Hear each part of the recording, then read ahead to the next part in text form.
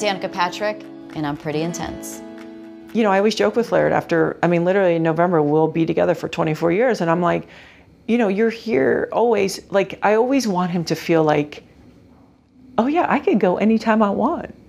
Because then he doesn't feel there's no pressure about being there. It's understanding like, I'm exactly where I want to be. When you look at it like that, if you go, there's no pressure to be here, you're free. Right. And that person keeps coming home to you. That means more than if they feel trapped.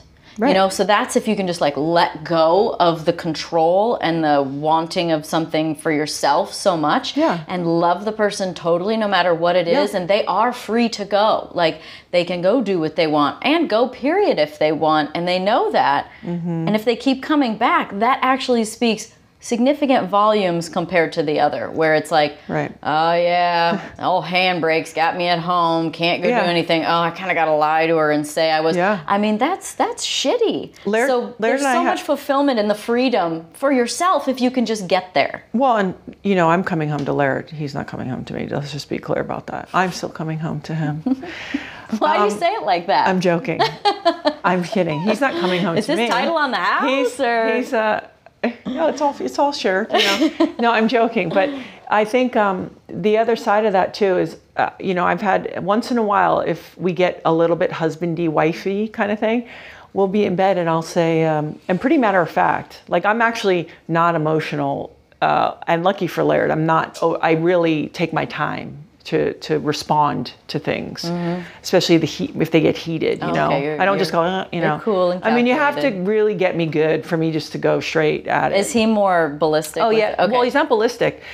He's interesting. He's purely emotional and sort of intuitive, but the heavier a situation gets, the more calm Laird gets, right? So but he's all emotional, you know.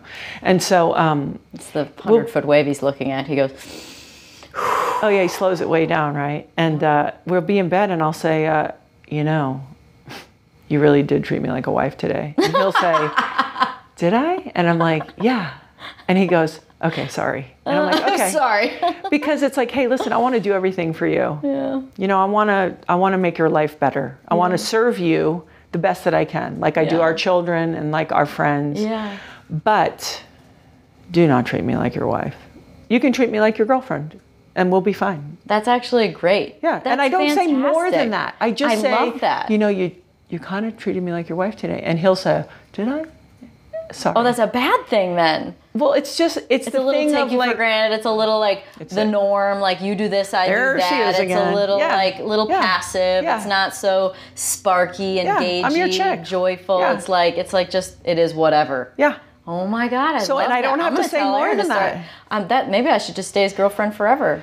Listen, it's all titles and baloney anyway. I've seen people who are in relationships that are more married than married people. The institutions of the world are really interesting to me, and marriage is one of them because, you know, look, if you got married and you know, back in the old days before they had tattoo removal, it'd be like a tattoo, like it's just there forever. Yeah. But, you know, nowadays especially, and even in the past, you could still separate and you could still divorce, but it's so much more normal now. It kind of makes you question the institution.